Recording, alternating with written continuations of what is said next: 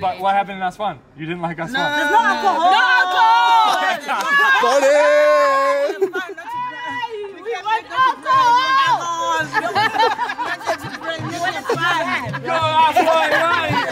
All right, if I may, let me put one final bow on this Egypt series, this first Egypt series. I know I gave you a ton of information in last week's Egypt travel guide, so if you haven't seen that already, make sure you go check that out. But I didn't want this information to get lost in that video. The #1 question I got while traveling around Egypt was, is it safe for women to travel around Egypt? And now I'm a 6'2", 200-pound American man traveling with another large Canadian man, so it's tough for me to give you a true, authentic, honest answer to this question. So what we did was we found a couple of women travelers while we were traversing ourselves across Egypt, and we asked them 3 very simple questions. Do you feel safe here? What was your experience like? And what advice or what would you do differently next time? Let's hear from them.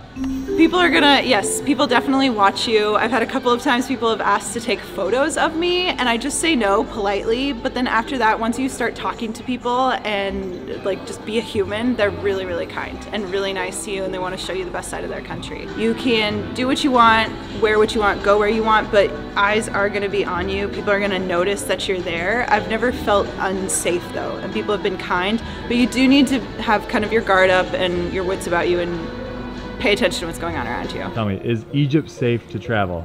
Yes, absolutely. I went to the market by myself, walked around for a couple hours the other night, and I felt absolutely at home. I just want to know, from a female's perspective, what has been your experience here in Egypt? Super safe. I feel really good about things, other than people asking really persistently to shop their shop. I feel totally fine. We have been with a guide a lot of it. Have you been gawked at or just mostly selling stuff? No, it's only been the kids really that are more hello and like they wanted pictures with us, but as far as men, I haven't really felt that. I mean, we've dressed conservatively. Yeah. Where else did you go besides here in Luxor? We went to Sharm el Sheikh for 2 days and we were at the Red Sea on our own without a guide. Okay. And then we came back to Cairo and started our tour. How was that in Sharm el Sheikh without a guide? Yeah, great. I started my trip in Dahab, which is a small town on the Sinai Peninsula. It's like mainly a diving town, so if you want to go diving in the Red Sea, learn how to dive, this is the place to go. It just has the most friendly atmosphere. Like everyone there is super down to earth, everyone there rides bikes, everyone's super chill. Like it's like a mix of international travelers who live there to dive and then a mix of Egyptians as well. I then took the bus to Cairo, which was completely different. I wouldn't say that it's dangerous, but it's hectic. A lot of people might try to scam you. Like if you're walking to a museum, they'll tell you it's closed, you have to take this route. That's probably a scam. Don't listen to them. When I went to the pyramids, I had a local friend that came with me and that really helped. I mean, you can go to the pyramids alone. It's perfectly safe. You're just gonna get a lot of people hassling you, trying to sell you stuff. From there, I took the train, the overnight train to Aswan. It was actually really nice. Like the trains are basically the same as in Canada. All the staff were super nice to me. From there I went to Luxor, which is probably my maybe my least favorite place in Egypt actually. Obviously the history, like Valley of the Kings, the hot air balloon ride over there was amazing, but in terms of like how safe I felt walking through the markets in Luxor, I did walk through the markets by myself and I got a lot of men just saying, come to my shop, come to my shop. One like followed me home. Everything was fine, nothing bad happened. But yeah, that's probably the place I felt the most unsafe. And then I went to Marsa Alam, which is another diving town, like way further down the coast. It's also on the Red Sea, but it's the best diving spot for like wildlife. It's absolutely amazing. I went diving with dolphins, dugongs. Like if you want to dive with big animals, go to Marsa Alam. Everyone there is just so friendly, so nice. Felt 100% safe. And then the last place that I went in Egypt, which I also recommend highly for solo female travelers, is Siwa. That's probably the place I felt the safest. It's a bit of a journey to get there. Like I took an overnight bus, again, felt very safe on it, from Cairo to there, which was maybe like 10 hours. But once I got there, like the people in Siwa, it's just a completely different vibe from anywhere else in Egypt. You actually, like, if you want to go in a store and buy something, like no one's even gonna try to come up to you. Like you have to ask them, like, can I pay for this? When the prices there are extremely fair. Like if you want to buy gifts in Egypt, just buy them in Siwa, because people there are so honest, they're so kind. I first started traveling to Egypt in 2018, and since then I've probably been back about half a dozen times and cumulatively spent a couple months there. I've recently fallen in love with El Gouna, which is a very chic resort beach town in the southern Red Sea. And then up in Sinai, I'm totally in love with Dahab. I run a retreat there every year, which is kind of, I would say, Egypt's most independent, traveler-friendly little bohemian beach town. Safety is definitely the big question that's on everyone's mind when it comes to Egypt and when it comes to the Middle East at large. I definitely had my own hesitations and concerns when I was visiting for the very first time, especially due to the accounts I had read from many, many women about harassment they experienced in Egypt. And without discounting any of their experiences, which I'm sure were very valid, I personally have had nothing but positive experiences in Egypt. And I have always felt safe there. And I have ridden the metro in the women's only car in Cairo. I've taken Ubers late at night in Hurghada. I've walked down the beach by myself at night in Dahab. And I've done those things asking locals first if they were okay to do. And certain things that can seem a little alarming if you haven't experienced them before, like having the trunk of your cab searched on the way into your hotel, or going through metal detectors frequently, or seeing armed guards around. While they might seem a little unusual at first, a lot of those are measures that have been in place since the Arab Spring to really make tourists actually ironically feel as comfortable as possible. And you get used to them quickly. Now for me, whenever I visit a country, I'm always hiring a private tour guide, because not only do they provide great insight and bring you to all the great local hotspots, but they also provide a level of security. And this time in Cairo, I had my tour guide who was very reputable, and I felt safe because, you know, nobody hit on me, nobody tried to say anything to me, but I will say they did speak to him, my tour guide, in Arabic, so I don't know what they were saying. And I just thought my tour guide knew all these people, but he didn't. He ended up telling me afterwards that they had approached him and asked if they were able to take a selfie with me, and luckily my tour guide, without even having to ask me, he just told them politely, no thank you, she's fine. But I'll also say this, I did hit up some great little areas in Cairo by myself. I spoke with my hotel concierge, I took an Uber, I knew it was safe, and I walked around and I was not harassed. So I felt quite comfortable. Just be very aware, be alert like you would for any other country that you visit. Tell me, do you guys feel safe traveling around Egypt as ladies? Yes, especially if you've got a tour guide. I would recommend to have a tour guide. Okay. Because if you don't have a tour guide, you're certainly not going to feel safe, because everybody's all over you. Yeah. And everybody's trying to hassle you. So I will honestly recommend a tour guide. But the best thing about the tour guide is that they give you the hints as well, what to look out for. We found some people that are actually trying to sell us dope and stuff. But because we were warned by our guide, so we were already on the lookout for that. Yeah, okay. So we're quite safe. Okay. Yeah. Absolutely. And where else did you go besides Luxor? Have you been anywhere else? Yes. We went to Aswan, we went to Edfu. Okay. We went to a whole lot of places. And how did you feel in Cairo? Oh, we loved Cairo. Oh, you did? Yes, we didn't have a guide at the time. Where did you go out? We went to Pier 88. It's in Cairo. What happened in Aswan? You didn't like Aswan? There's no alcohol. No alcohol! Got it! We want alcohol!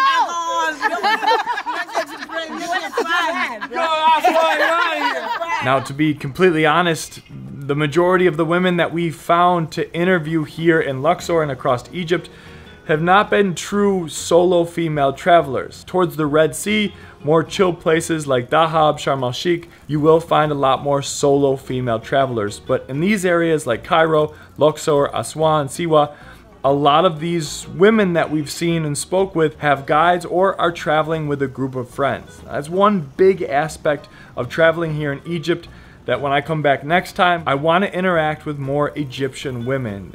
It's a male-driven society. Most of our interaction was with men. We did go out for drinks one night with some of Ziad's friends, and that was amazing, so I want more of that next time. Our representatives from Alexandria. Hi. All right, advice. If you're visiting Egypt, remove all expectations and just live the experience. It's not like what you see. Just go and get to know people. Just don't follow what you find online. Ask the right people. The locals are very friendly, so anyone you're going to ask for anything are going to help you. Just live the experience. That's my advice. What's the one dish that we have to try while we're in here? A question for everyone. Liver. 2 out of 4. Here we go. But fish in Alexandria. Fish in Alexandria. Yeah, in Alexandria. Molokhaya. I have to try Molokhaya. And if you did it all over again, what would you change? If I did all over again, I would do like less planned, and I'll leave a little bit more room for spontaneous things, to kind of explore a little bit more and just see different sides of Egypt, because I've only been to a couple of towns and there are multiple sides to every town and many, many things to see. If you're new to traveling, I think a tour guide at a cruise could be a really great way to see the sights in a safe environment. If you're an experienced traveler, I think kind of piecing together a trip with some like Airbnb experiences or doing like small day trips with tour companies is a really great way to experience different people's perspectives and different companies without being committed to one company the whole time. If I had to do it all over again, I would look on Airbnb and book the Airbnb experiences, because people have been absolutely wonderful on there. Just for friendly, lots of local advice, local tips, really giving you the inside experience of what it's like to be here. Overall, my best advice would be to just not be afraid of it. It has such a bad reputation that it doesn't deserve. Egypt is an amazing destination. It has so much to offer. It really surprised me, and I really wasn't even expecting to like Egypt because I was so afraid of the harassment, and it ended up becoming one of my favorite countries. Now, this might be because I spent the majority of my time in these small towns like Dahab, Marsalam, Siwa. In total, I probably spent like a week out of the 6 weeks I was there in the big cities like Cairo and Luxor. And to be honest, like the people that I've talked to that really didn't enjoy Egypt are the people that only went to those 2 places. Obviously, don't discount them. They have a ton of amazing historic sites. I know you want to see the pyramids, and it is worth it, but just know that like those places are hectic, and just like any big city, you're gonna get more people trying to scam you. So if you're thinking about a solo trip to Egypt, definitely do it. You can message me on Instagram if you have any specific questions at Explore with Laura, and I'm happy to give you any advice I can. The reality of the situation is that Egypt just does not really have the infrastructure or setup for independent travel, and some of the most magical experiences I've had there that have made it one of my favorite countries in the world, like spending 3 days sailing down the Nile on a felucca the way Cleopatra once did, or waking up in Ras Abu Ghaloum with the Milky Way fading away and the sun rising over Saudi Arabia. Those would be incredibly hard to arrange just rocking up by yourself. In fact, I've learned from working on the operator side that there's even roads that foreigners are not allowed to drive on by themselves. So while I personally have always experienced far more hospitality than harassment in Egypt, it is true that that does exist, especially at some of the big tourist sites, and being with a guide really cuts that down to a small fraction of what women traveling alone might experience. And I'm not saying that independent travel for women in Egypt isn't possible. I've done it, I have friends who have done it, there's so many women who have done it. I'm just saying, outside of some special circumstances, like you just want to lay on the beach in one of the resort towns like Sharm or Hurghada or Al-Guna, I just think it's one of those cases where joining a group trip or an organized experience might actually be a little more enjoyable and more fun. I'm really proud to be heading back and running 3 group trips there this year, and we're working on many more for the future. So Egypt has my heart, and I hope it will maybe capture some of yours too. So here's my advice to any woman who is considering travel to Egypt. Book the ticket. Stop hesitating, book the ticket, and then look into getting a reputable tour guide to take you out. I promise you, you will have the best time ever. As far as clothing goes, you want to cover your knees, so either wear pants or long shorts or a long skirt. And especially in the warmer months, you might want to bring a light shawl just to cover your shoulders in case you're feeling a little bit uncomfortable, or if you're going into a mosque or something like that. Remember, it's always about being smart, being respectful, and just learning about the culture before you deep dive. Enjoy! So there you go, just a few testimonials from women who have firsthand experiences in Egypt.